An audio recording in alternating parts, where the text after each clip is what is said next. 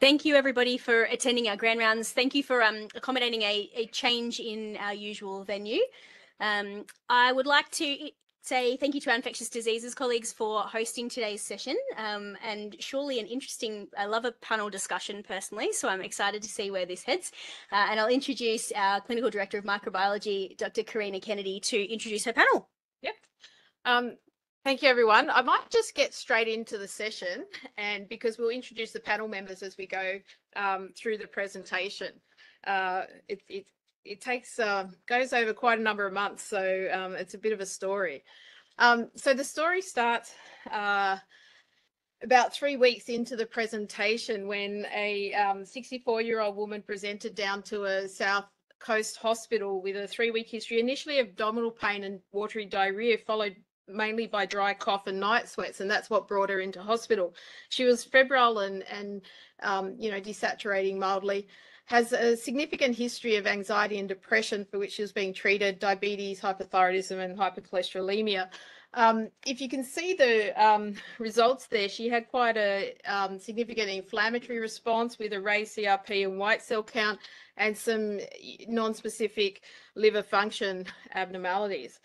So her chest x-ray looked like this, and it showed bilateral multifocal pulmonary infiltrates, for which she was given a diagnosis of atypical pneumonia and commenced on benzoyl penicillin and doxycycline and discharged after 3 days in hospital.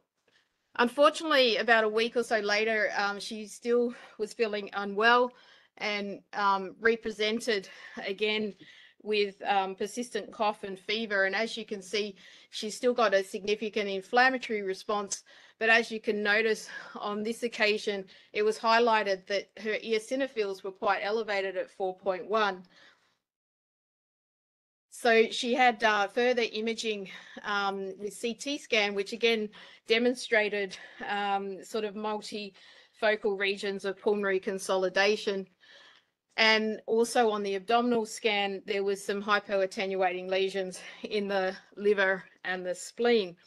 And when you actually went back to her original presentation, she actually did have an eosinophil rise early on during the first admission. And this accounted for most of her of the neutrophils. So it was a 50% at one stage, which is quite impressive.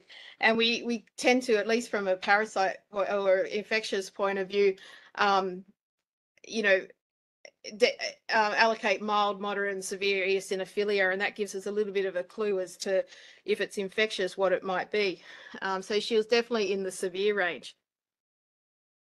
So I'd just like to start by introducing Sanjaya Senanaika, infectious disease, and just ask him to comment on what sort of things are you thinking about when you see a case of, severe eosinophilia in someone that's presenting predominantly with pulmonary lesions, and where would you sort of go with your investigations?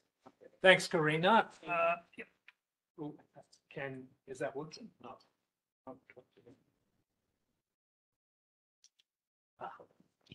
You think you'd know how to use a microphone, wouldn't you? Okay, thanks. So when we see a febrile patient with potentially multi-organ disease and an eosinophilia, then we definitely think parasitic infections. In fact, if you just take it back to the basic eosinophilia, we immediately think of, in our field, parasites, but viruses can also be associated with eosinophilia, particularly HIV. So that is something we think about, although you wouldn't necessarily expect a severe eosinophilia such as this. When the eosinophil count's particularly over 1.5, and we're thinking about parasitic infections, we're thinking about something that is widespread, but not necessarily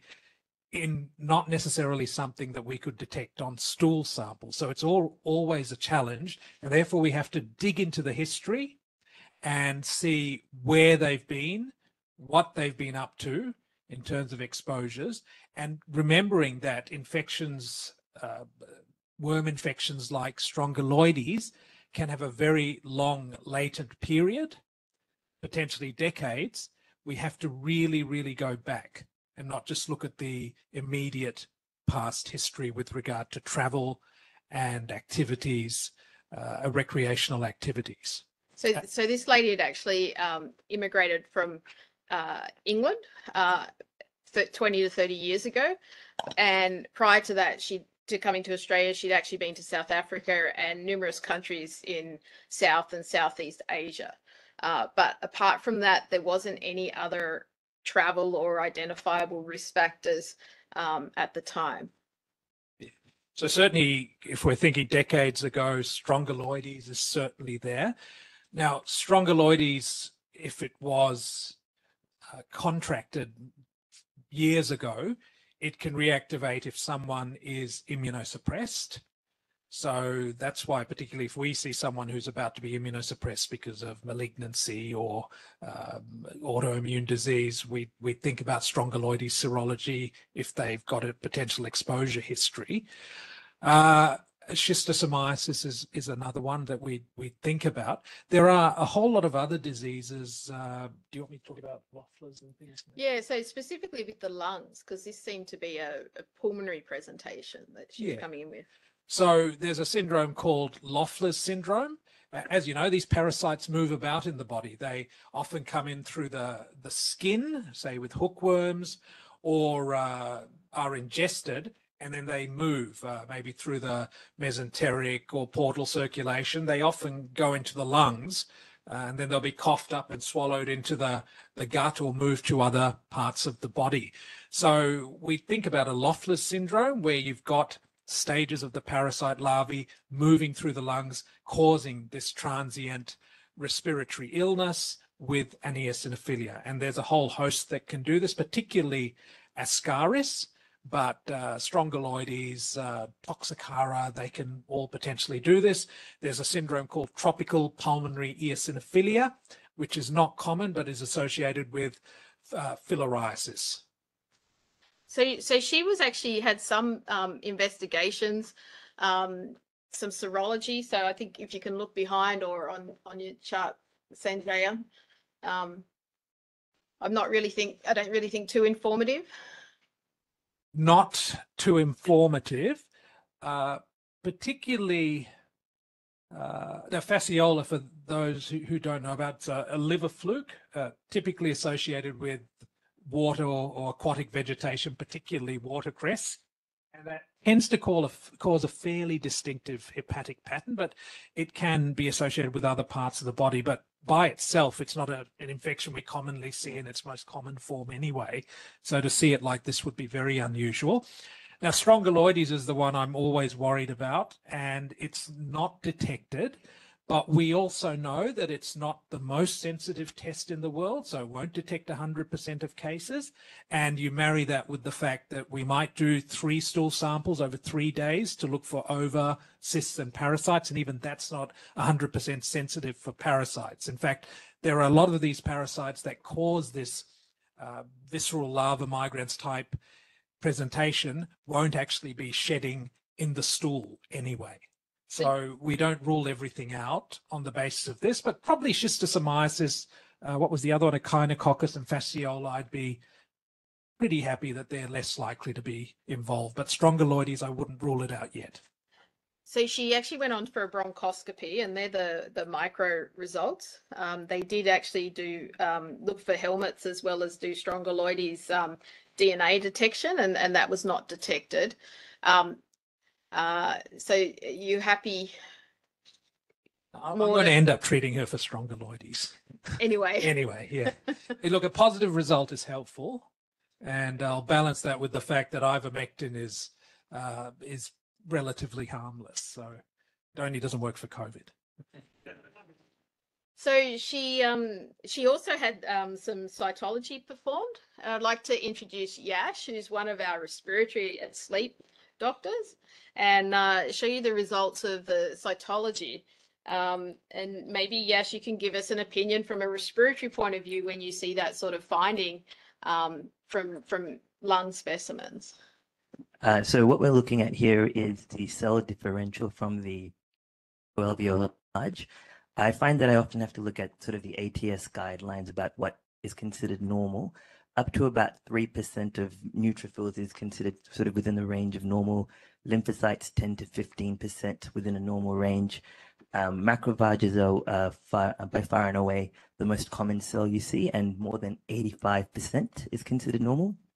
But eosinophils should be less than 1% of your total cell differential. So having a 30% differential is sort of well outside the realms of normal, and this is clearly an eosinophil predominant cell differential, and it's also supported by the fact that we see some Charcot-Leyden crystals, which are those sort of rhomboid and sharp crystals, which I hope there are no pathologists in the room, but apparently well, tell me where I'm wrong here, but apparently it's sort of made up of the cell surface proteins of eosinophils that sort of conglomerate and form these crystals. So this is an eosinophil predominant cell differential. So what sort of etiologies are you thinking about with a sort of eosinophilic pneumonia? So there's a whole host of things for us to consider here. Certainly there are idiopathic causes of eosinophilia, pulmonary eosinophilia, which can be acute or chronic. But before we get to that, there are a lot of sort of common associations that we need to rule out. So importantly, a drug-induced lung injury. Now there's sort of a list of drugs that we may or may not remember, but I think if you're ever considering a drug-induced lung injury, really what you should be doing is plugging in all the patient's drugs, including anything they've taken in the last few weeks to months, into a database called Pneumotox, which will tell us what the association is there. Aside from drug-induced injuries, the other sort of broad things to consider, inhaled toxins. So we're thinking about things like smoking, vaping, illicit drugs like cocaine, and sort of excessive dust exposure. There's sort of a bunch of cases of acute eosinophilic pneumonia around 9/11. And then there are sort of airways diseases to consider. So asthma, certainly associated with an eosinophil predominance in the differential, and ABPA, which is not sort of an infection, but an allergic response to fungal antigens.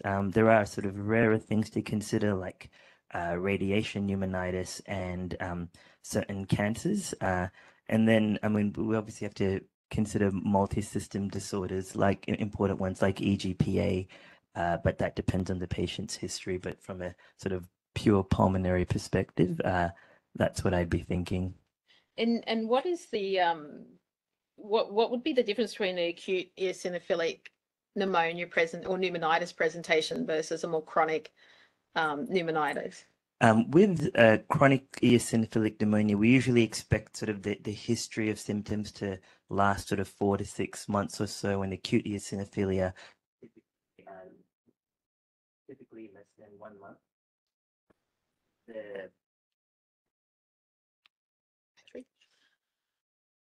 Hello.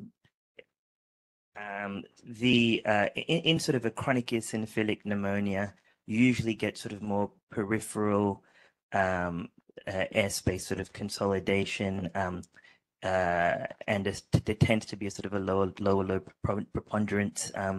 Acute eosinophilic pneumonias can be a bit migratory. They can be sort of randomly spaced with sort of bronchoalveolar thickening as well. And like I said, sort of there can be idiopathic causes as well as sort of causes sort of from acute exposures to sort of known antigens.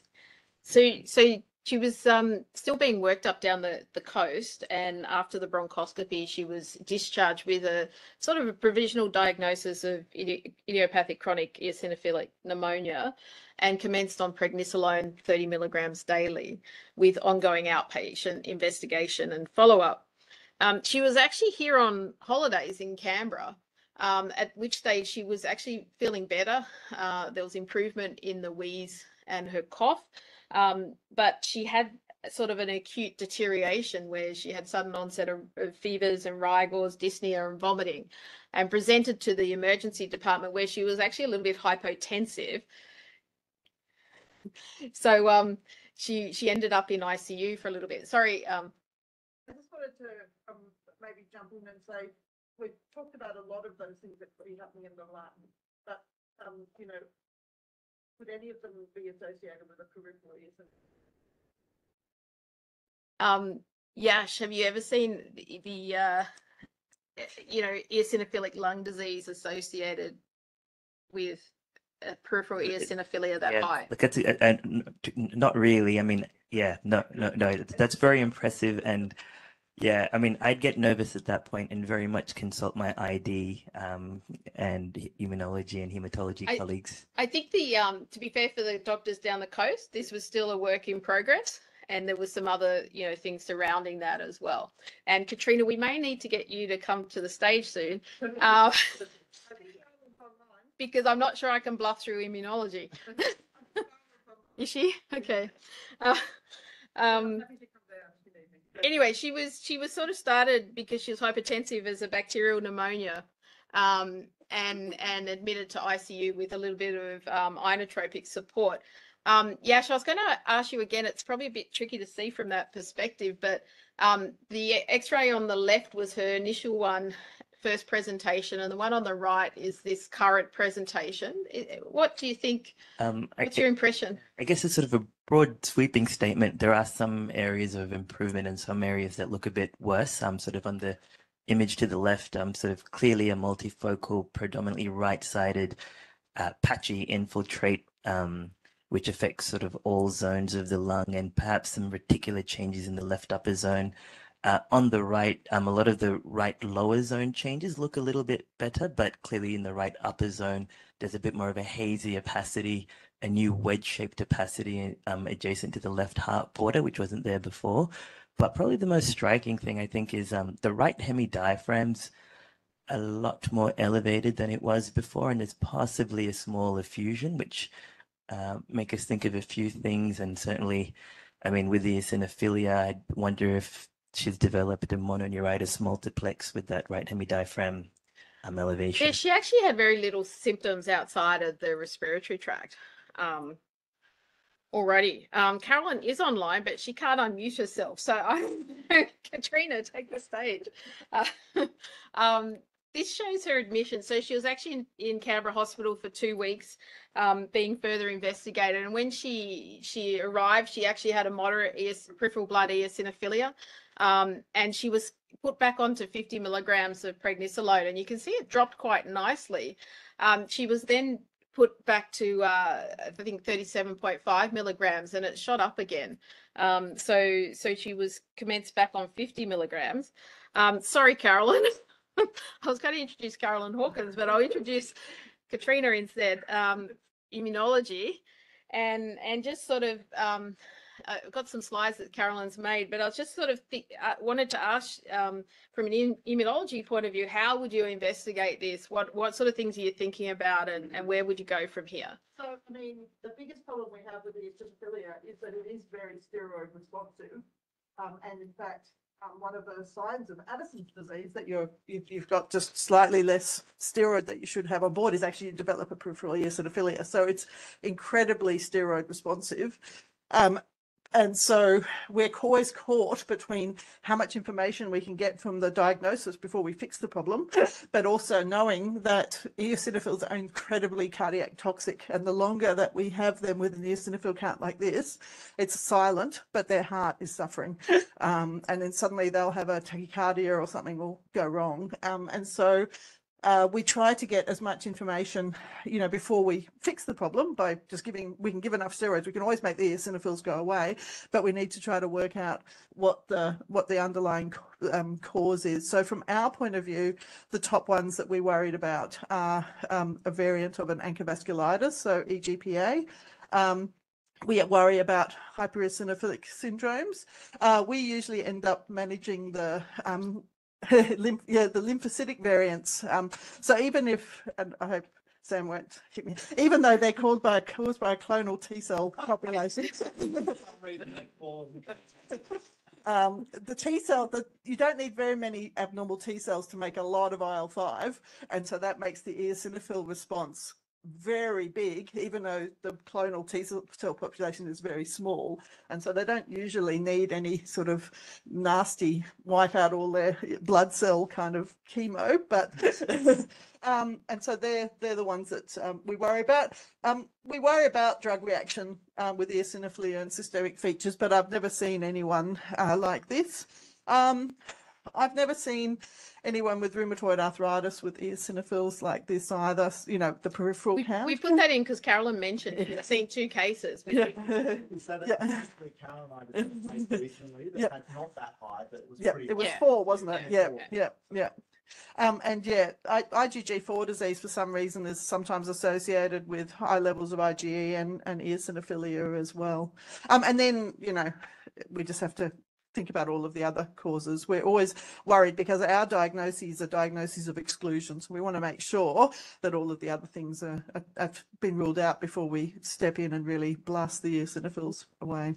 And I think this slide was to demonstrate, I'll talk on Carolyn's behalf, that you know, it requires quite an extensive investigation, as you said, Katrina, because it's a diagnosis of exclusion, and you might be able to solve the problem, but you haven't found out the underlying. So that was, and it's often a multidisciplinary approach as well, with input from various different teams. So Katrina, you've probably never seen this, but this was the immunology that test she had. So, does that help at all? So the ANCHOR tests are negative, and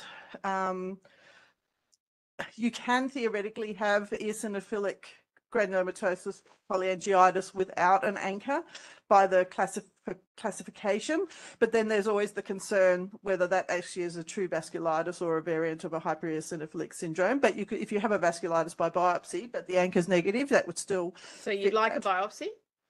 Not yet.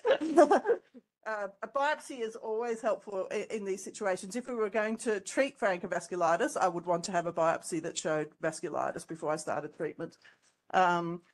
There's a cytoplasmic pattern on the ANA, but it doesn't say what it was.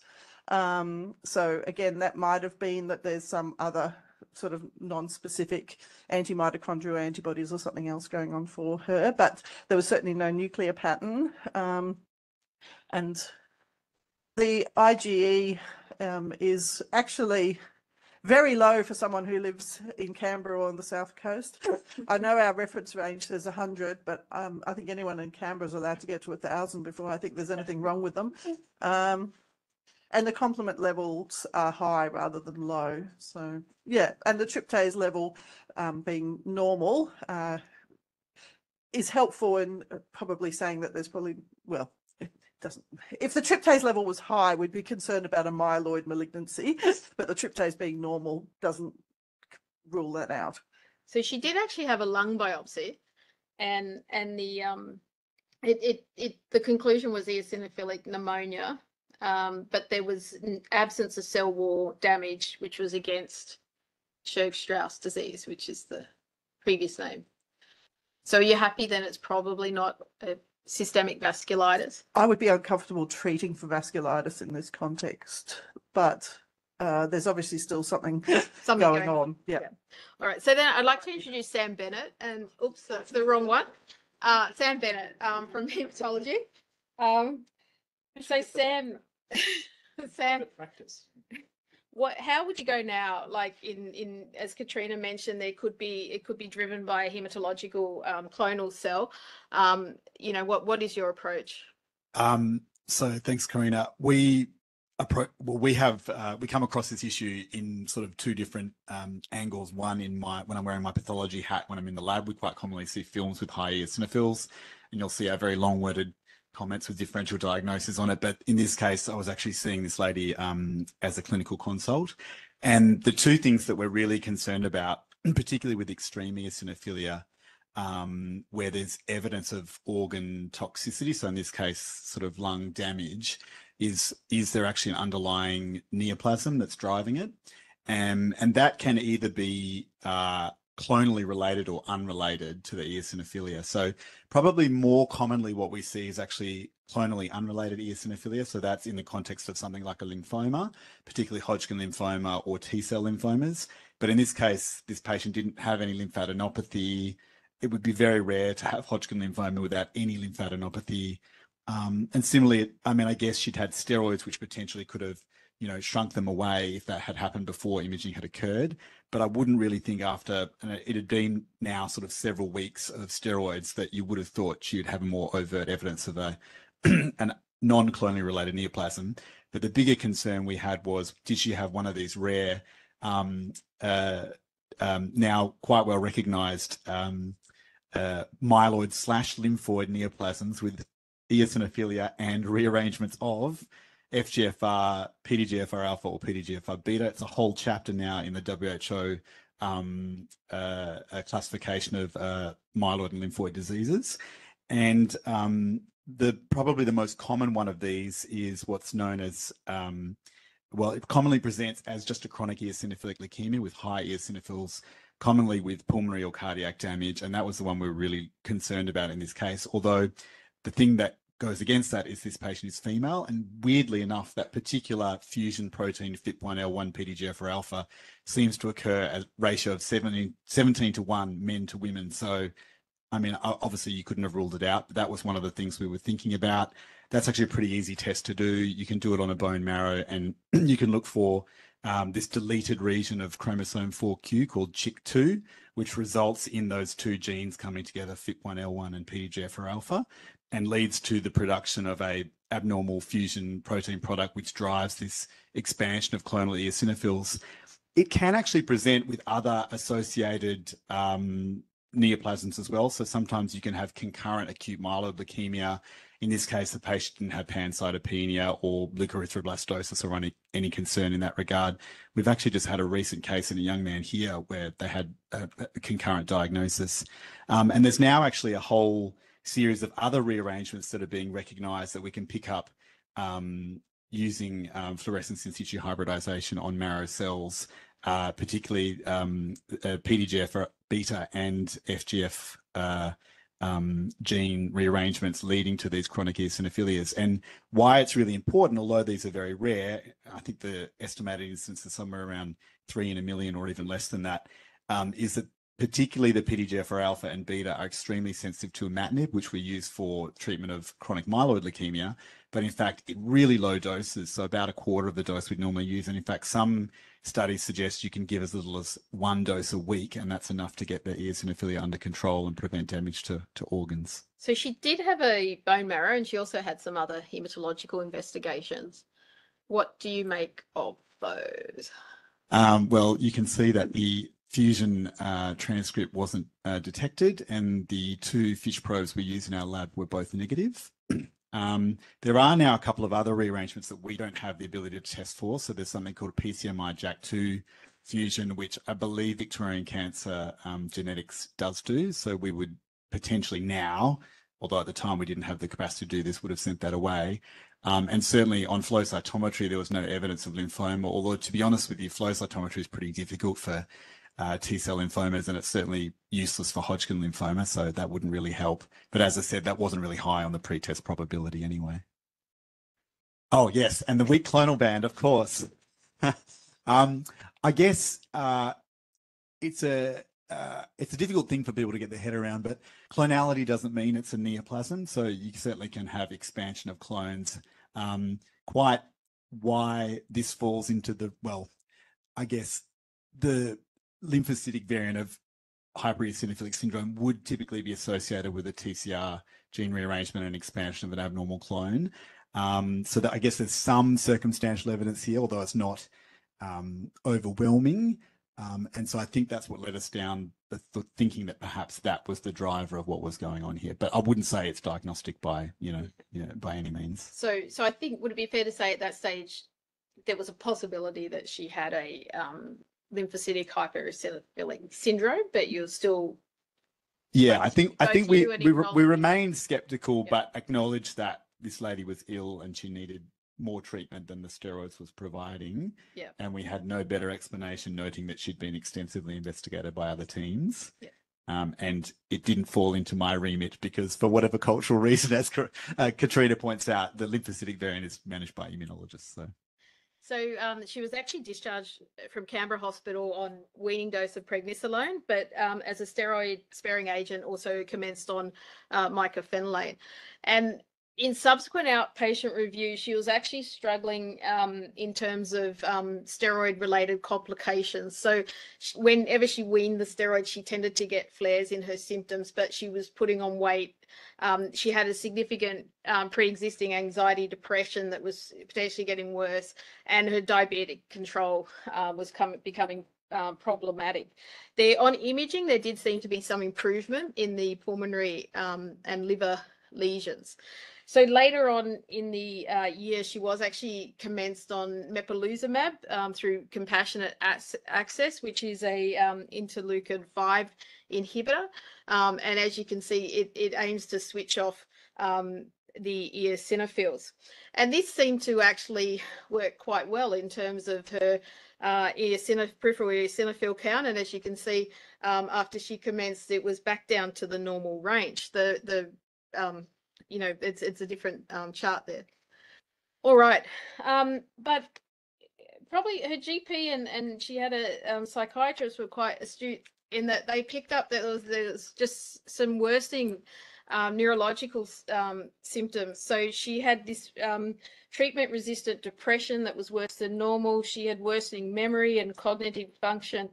And this was now on 7.5 milligrams of prednisolone. So she had managed to wean it quite significantly. So they did pursue a organic cause and performed a CT scan. And I'd like to introduce Hari Bandy, who's one of our neurosurgeons. And I'd just like, Hari, if you can discuss the findings on the imaging. Thank you, Karina. I appreciate everyone's information so far. I've learned a lot already for a case that I was involved in. And mine is going to be more of a personal recount and somewhat of a therapy session for myself because this is a very traumatic experience for me. So I'll start with how the case was presented to me. This is a summary that was communicated in our WhatsApp within our neurosurgical registrars. So weird one is how it opened. Post-GP, 64-year-old frail, eosinophilia, unknown origin since January 21, high dose steroids since, type 2 diabetes, OSA, refractory depression, auditory hallucinations. So psychiatrist ordered CT non-con. I think this was prior to thinking about commencing ECT, and the non-con CT is what you're seeing here. And it was described or reported as being calcifications. Now you could say, I don't know if anyone can actually see the abnormality, but so right frontally, there's some area of hypodensity right there. Yeah, there you go. And there's a little also bit of hyperdensity within it. So it's a bit mixed. If this person was involved in trauma, you might think that that was a traumatic injury, but she had no trauma history. And our initial interpretation of that was this is some sort of chronic lesion that's got calcification involved, and that's what it was reported as. So then she was advised to have a non-urgent repeat, like MRI to follow up, which is what then the next lot of imaging shows you. So this is the imaging from Southeast Radiology at 2 weeks later. And what it shows is an area of contrast enhancement with more edema, but now actually the edema is much more extensive, which seems surprising within a 2-week period for what we were originally thinking, which was either something that should be resolving, which might be some sort of trauma that she's not reporting to us, or a tumoral lesion that had calcification changes. So you wouldn't expect this much contrast enhancement. You wouldn't expect this much flare changes, which suggests edema within the brain. So that's why we went on to, I guess, canvass widely. So when we don't know what something is, we've got to go and present it to our neuroradiologists. Thankfully, our neuroradiologists have some experience in the subcontinent where there's much more endemic sort of exposure to these conditions like neurocystosarcosis, schistosomosis, which I can't even pronounce still, hydatid cysts, and that's like the extent to which I know about parasites from my neurosurgical training. So neurocystosarcosis was kind of what we were thinking, but there was nothing that looked like it at all. And we discussed briefly tapeworm at the time, and the advice from the neuroradiology meeting was to do an LP. Now, this is a lady who my interaction with was already difficult and strained in the sense that she was on the coast. She'd already been at Canberra Hospital for extensive periods of time. She did not want to come here and have another investigation just to show nothing useful. So it took a lot of convincing. And I think she also suffers from some agoraphobia and paranoid feelings. And she described herself very interestingly, and I think very aptly. She's like, I'm very English. I'm feeling very uncontrolled. I can't seem to control my emotions. And when I was explaining to her, well, you've got something in your frontal lobe, she was desperate for this to be the reason rather than losing her very Englishness. So that was probably the clincher that brought her in. I did not see her physically before, in clinic before getting her booked in for the stealth guided MRI. So we normally perform imaging that's stealth guided, that's the brand name for it, but it's basically stereotactic imaging, which uses 3-point identification, triangulation to identify 1 millimeter of accuracy within an MRI. So when you have an MRI or some sort of imaging modality prior, you then fix the patient's head to a frame. You can localize 1 millimeter within the brain at depth as well. So, but because her lesion comes to the surface and it involves the dura, it has some dural enhancement. I thought, let's open biopsy rather than a needle. Open biopsy because we can get dura at the same time and visualize the tissue, because anyone who's ever done a frozen section or come into our theatres to see a needle biopsy, we lose a lot of the tissue. We don't really get a lot of feel for the tissue at all. We go, oh, it's grey versus it's white. So we don't really get a sense of that at all. So given its location, the decision was for an open biopsy. Now, if this was deeper, that would not have been the case. So there's a lot of, I think, just amazing luck in identifying what actually occurred.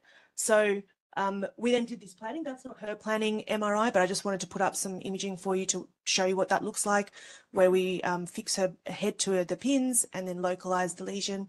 And we did an open biopsy, which is just through a mini craniotomy. On opening the dura, we noticed the area that was contrast enhancing prior was indurated and looked a bit inflamed. So we sent that away. And then on opening the brain itself onto the cerebral surface, we noticed that it was, again, a little bit injected, red, swollen, but nothing, again, really apparent. My registrar took some samples at the time and we were sending them off. And yes, they looked a little bit abnormally grey compared to what we normally see. Again, nothing that unusual. But in typical micromanagement fashion, I decided that I would go and look at it again and have a feel to see if there was anything that was like a border for the lesion, because I didn't want this lady to come away from something as involved as a brain biopsy and not have an answer yet again. We were told CNS eosinophilia is extremely rare. So at the end of the day, the right frontal lobe, a small biopsy of the right frontal lobe would seem like a low risk procedure. And I thought that would be a reasonable thing to offer. When I consented her, that's what I discussed. We'd take off the lesions that we saw abnormally. So then what I did, which is I find it hard to talk about, but it's what I did, is that my registrar had already taken away biopsies and was sending away for frozen. At the time, I isolated a part of the lesion that clearly, through my instrument, which we call a Penfield 1, felt abnormal. It felt like a tumour that had a bit of grain to it, and I was able to isolate it out. And then it felt like there was something that was completely separated from the rest of the brain, and I took my tumour holding forceps and lifted it up. And then my first thought was, oh, the psychiatrist have put something into her brain. Open disclosure, that was my first thought. My registrar said, is that the MCA? It's the truth. And I'm like, no, it's moving. Take it out of my hand right now. Take it out of my hand. I'm going to kill it. Take it out of my hand. Because the temptation to fling it away from me was really high. But we put it down and we all just took a moment to breathe, and it was trying to escape from the pot. And then, of course, we've now got a very unexpected result with an open brain, and I'm not sure what other lesion I need to remove, or whether there's ova or sister, or I don't know any of these things. So we were desperately calling and very excited at the time, after being a little bit ill. And we called everyone. Oh, and in retrospect on the MRI? Yeah. So what's interesting is that at the radiology meeting, neurosurgery, we love T1 with contrast and T1 images. They are lesional images. This is a T2 image, right? So this is T2 and flare. And what's interesting about that is in retrospect, the radiologist said, oh, you can so obviously see the worm. And I'm like, of course you can. So, so you can kind of see a squiggly line. And to be fair, if I had really paid attention to the T2, we use T2 mostly for anatomical things rather than lesional things. So if I'd looked at that T2, the other thing I'll say as well, full disclosure, is that that is a very different location to the southeast imaging. So this is all rapidly moving. And I don't know if I really appreciated it at the time. It was same gyri, but different location definitely within that gyri. So again, there was probably 3 weeks between the 2 MRIs, or maybe 4 weeks, because it took a while to convince her. But in retrospect, perhaps you could say that you could see it.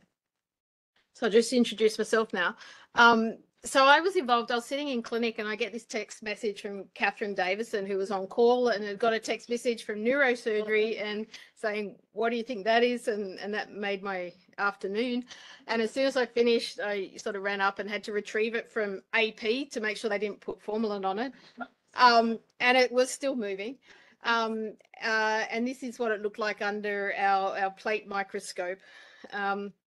And we're pretty simple in microbiology, none of this sort of hematology type stuff. But helmets, like worms, are basically split up into different types based on their shape. So you've got trematodes, nematodes, and cestodes. And this was clearly a roundworm. So it was a nematode. So I then put my registrar to work and said, what nematodes invade the brain? And we found a journal article, but really when we looked at all these, it couldn't have been them because they're all too small. They don't grow to that size in humans. And so as I was leaving, I texted Catherine back and I said, well, this is my diagnosis. I think it's an Hypereosinophilic that's got lost. And then I went home and I thought, well, who do you ask if you get something weird in infectious diseases and microbiology that you haven't seen in humans? So of course you ask a vet. And this was a colleague I've been working for. She's a veterinary virologist, so she'd been doing all the SARS phylogenetic analysis for the ACT during the pandemic. And so I asked her, I showed her the picture, and of course her first response was finally a use for ivermectin. And then she came up with a list. She went to her university notes, and came up with a list, and then kind of made a remark, oh, how cool would it be if it's the first case of the marsupial one? And I said, what's the marsupial one? And she found that it's actually a python one, Ophidascaris. And but it causes visceral larva migrans in marsupials. And she directed me to that journal article. And this is a post-mortem of a koala, and you can see there's a larva there coming out of the portal vein, and another one from paravertebral tissue, which did look very similar to ours in size and shape. But I spent the night, I just couldn't find any reports in humans. So I thought, this is incredibly doesn't happen. So there must be something else. And I was sort of going around, and the only thing I could find was Diaphylaris, which causes heartworm in dogs. And there are reported cases in humans of infection. So the next morning, Sanjaya, who was on for consults, was eagerly awaiting what the diagnosis was, because he had to go and talk to this lady. And he'd also found, Diaphylaris is associated with human infection, and found a reference of finding it in the brain as well. But we still didn't really know how we were going to identify it. And then Robin helped again and said, well, I know this person from the CSIRO. They're a CSIRO, they're a parasitologist, and they're actually an expert in nematodes. So I tried ringing Dave, but he didn't answer. So I sent him an email, and I was trying to ring a few other people around the country. But luckily he got back to me, and we actually organised transportation of the worm to his lab over on the north side, and he still tells me it was moving when he received it as well. and it was like 2:30 that afternoon. He got back to me very excited and said it's Ophidascaris robertsi, and commented that these nematodes are great wanderers in host tissues. So if you look at the and then we, you know, he made that diagnosis based on the morphological features. So parasitologists, they often look at the mouthpieces and tails to actually identify parasites morphologically, but nowadays we also have a lot more molecular techniques. So it got a little bit dissected. Some got sent to Sydney and some got sent to Melbourne, again to veterinary parasitologists who independently also confirmed it by molecular techniques as being Ophidascaris robertsi.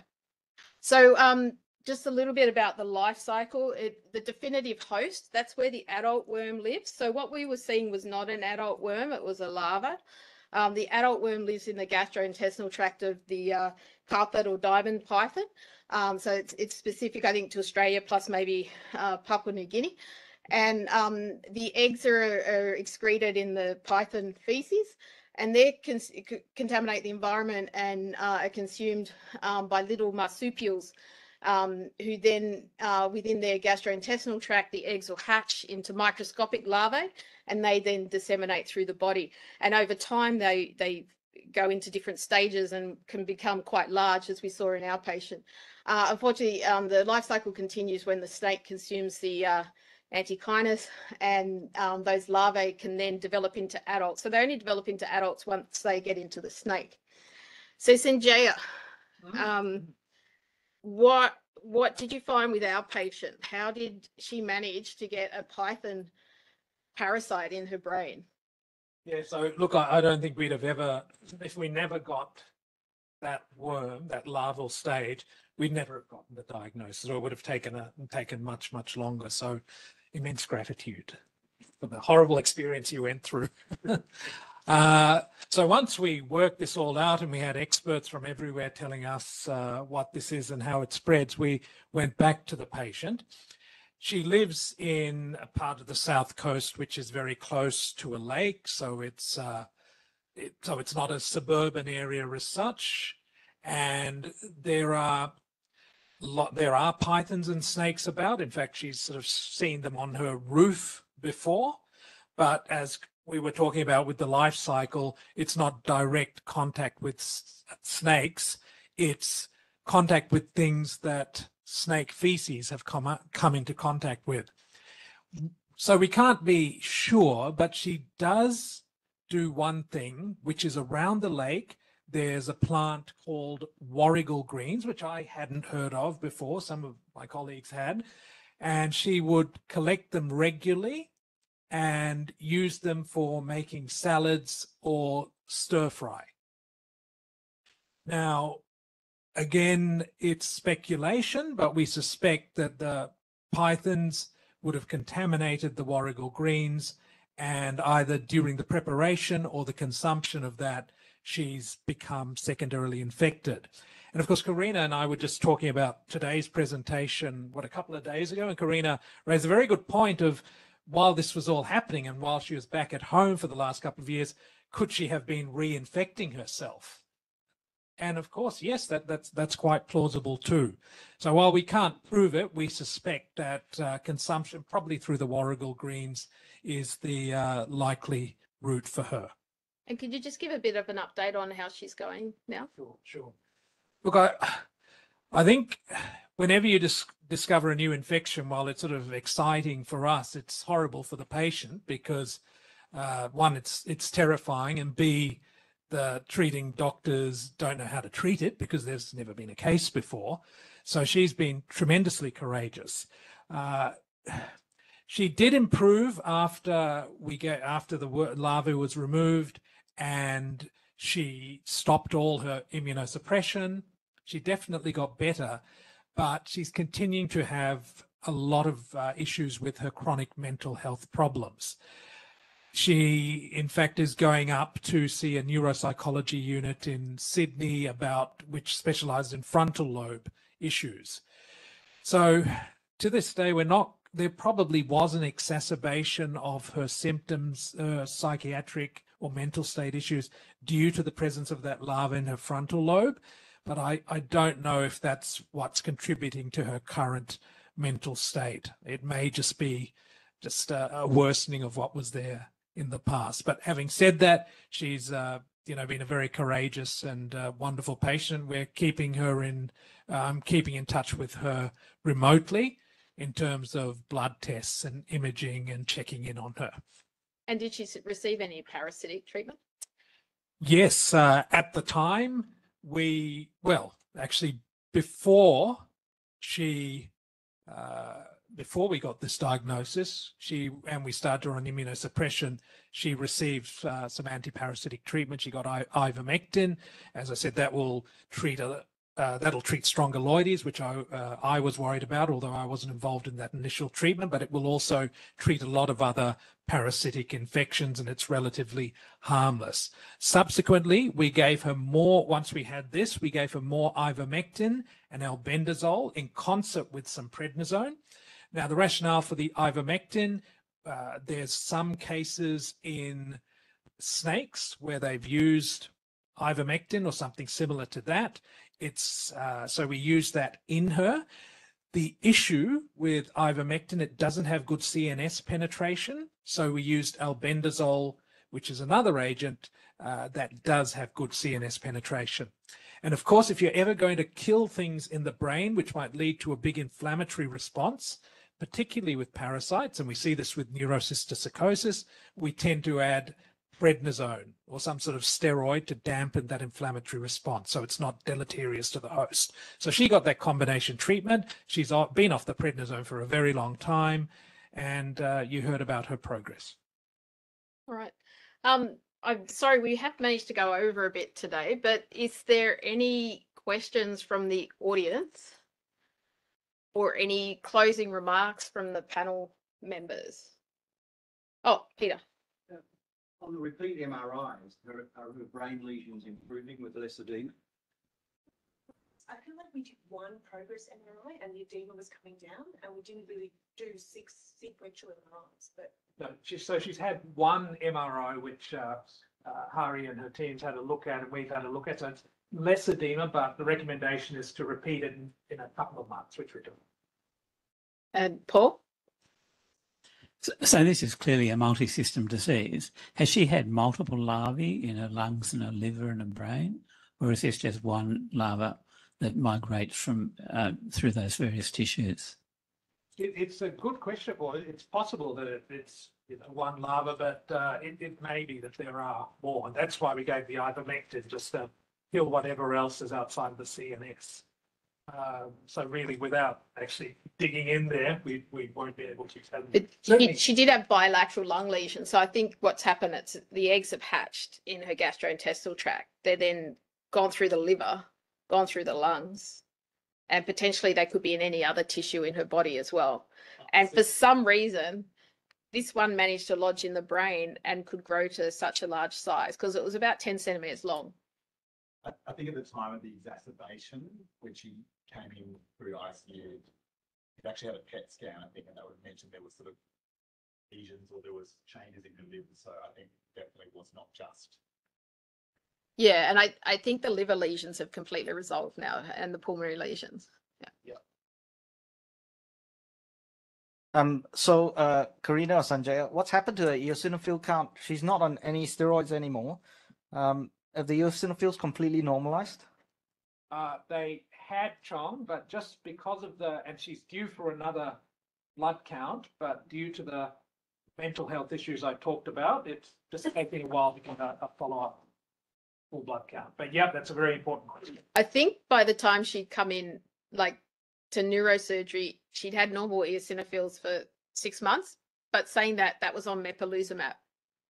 But then afterwards, at least her eosinophils were normal too, weren't they? For a while, at least. Yeah. Could I ask a couple of questions? Yeah.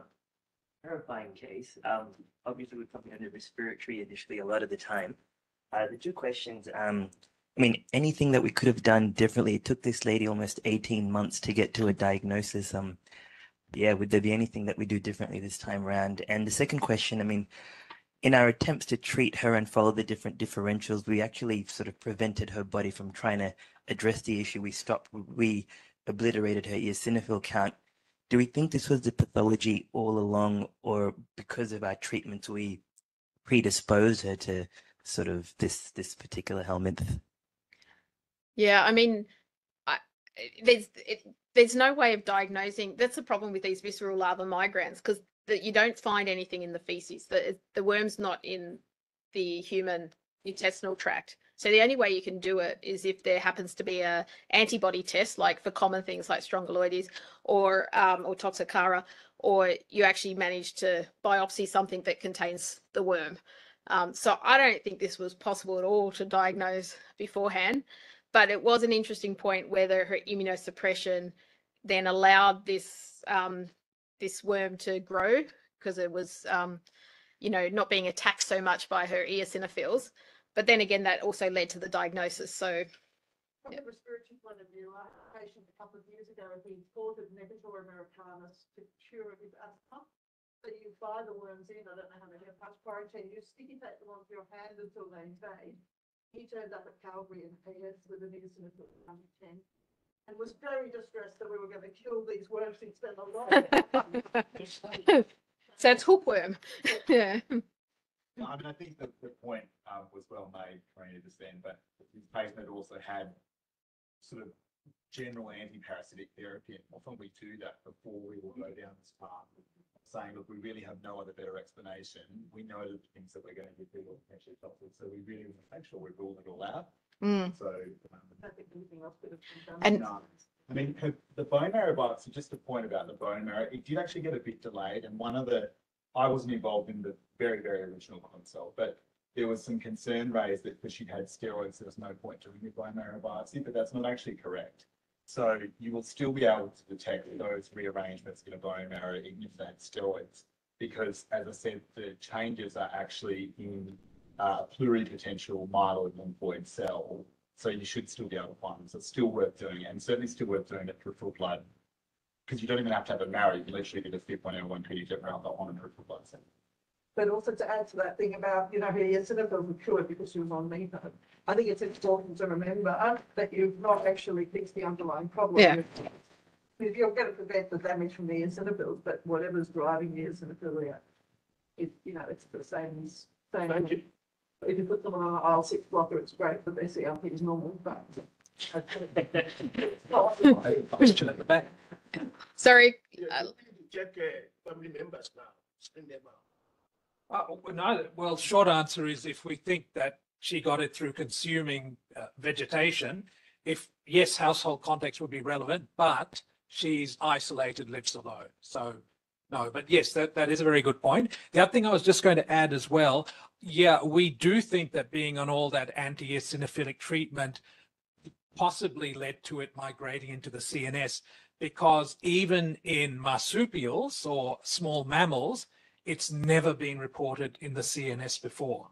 I should just clarify and say that this is the first human case in the world of this. So, yeah. Yeah. Sorry, at the back, on the stairs. Confirm like the hypothesis that it came from.